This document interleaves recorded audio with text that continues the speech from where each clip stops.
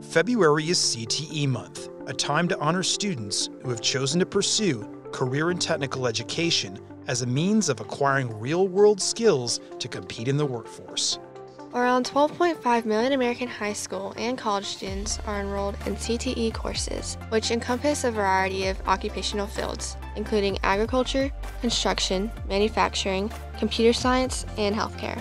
In addition to gaining specific career-related knowledge, participants in CTE programs learn such essential skills as time management, problem solving, and critical thinking, which better prepare them for the challenges and opportunities of the workplace.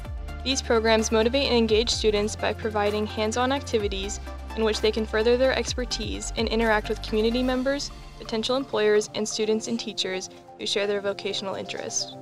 Career and technical education is offering a path to success in the 21st century economy, while helping to address the urgent need for skilled labor in high-demand industries.